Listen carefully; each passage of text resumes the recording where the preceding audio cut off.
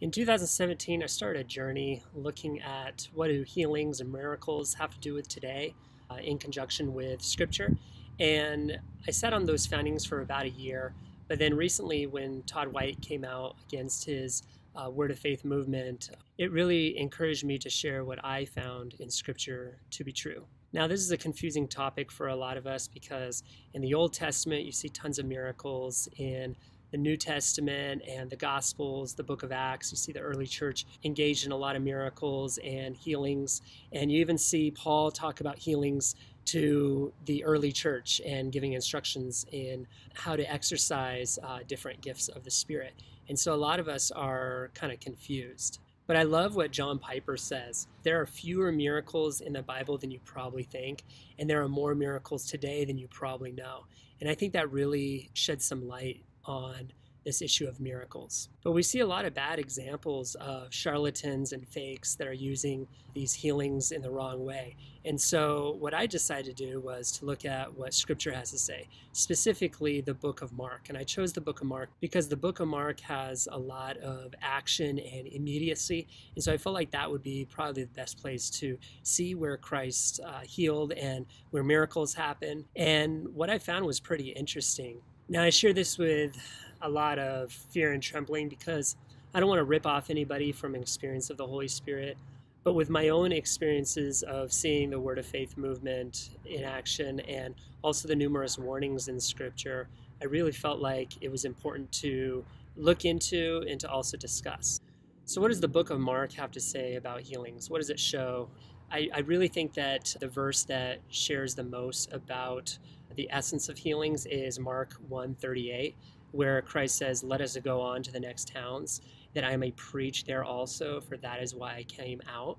And so we really look at how Christ came not just simply to preach a social gospel or just simply to heal people, but to really bring the gospel and the kingdom of heaven here on earth. Now, what's interesting is that teachings was really a hallmark of his ministry. And you see 14 times that Christ is constantly conveying that it's his teachings that are important, not just simply these healings. So the question can be, why did Christ heal? And I think that in the book of Mark, we see two reasons. One was to bear witness to his authority, and the other one was because of his compassion.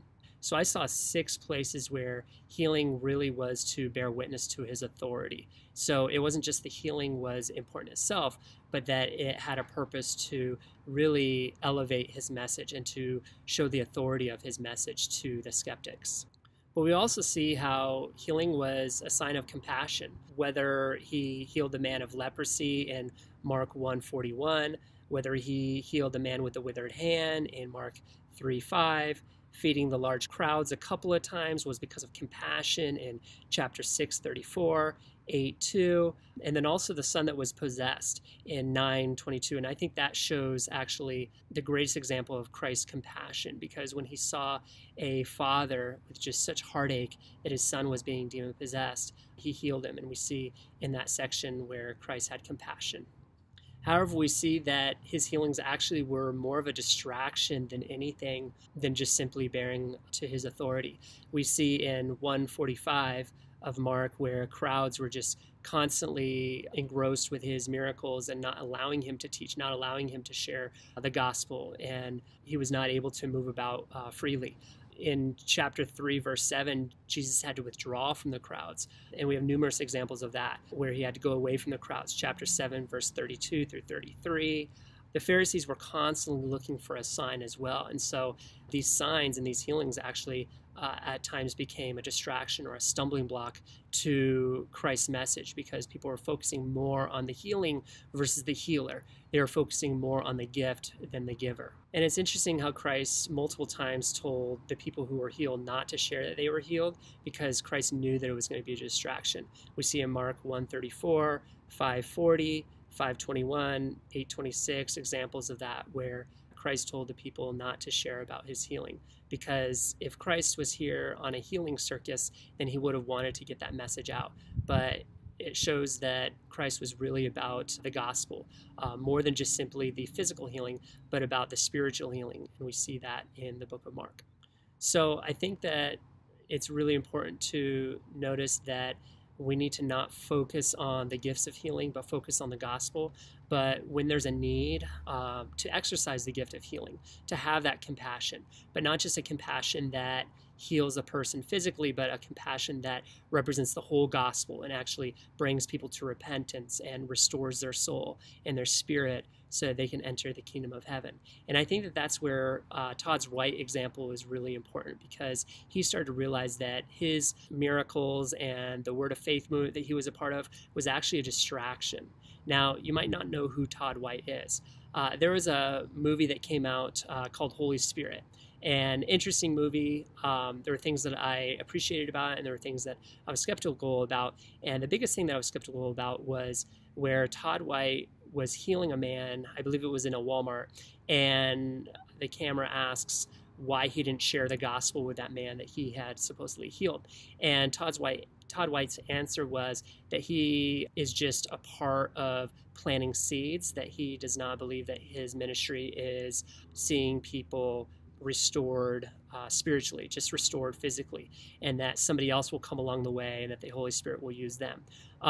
But that's kind of a cop-out, and Todd White actually just recently admitted to that he had missed it completely, and that there's people that he had supposedly healed but really didn't get a chance for the gospel. And so that's where he has landed with this issue of the gospel versus healings. So I applaud Todd White for his conversion experience. I like some of the quotes that he's been saying. Healing is a benefit of the gospel, but not the reason for it. God is holy and will enforce his justice. Don't take the miracle out of the gospel. Grace is a miracle. Humility will make you feel like you just met Jesus again when he prunes you.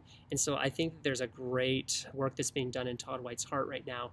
Apparently he had read Spurgeon, he had read some works by Ray Comfort, and he started to realize that he needs to present the whole gospel, not just simply the healings. So kind of in conclusion, I think that whenever you see the gift of healings, that it should be motivated by compassion, and that the end result should always be the gospel, that it shouldn't just simply be the healing of the person physically, but also that the sins are forgiven of the person. As Christ did with the paralytic man who was brought from the ceiling. He not only healed him physically, but he also healed him spiritually. And I think this also goes with social justice movements, that if you are just simply about social justice and about social gospel and helping people in society and correcting different injustices, it should be done out of a gospel heart. And also that it should be done with a full gospel, that it's not just about healing the situation at hand, it's the whole person, their spiritual, not just simply their physical, that is addressed. For what is it if you gain the whole world but lose your soul?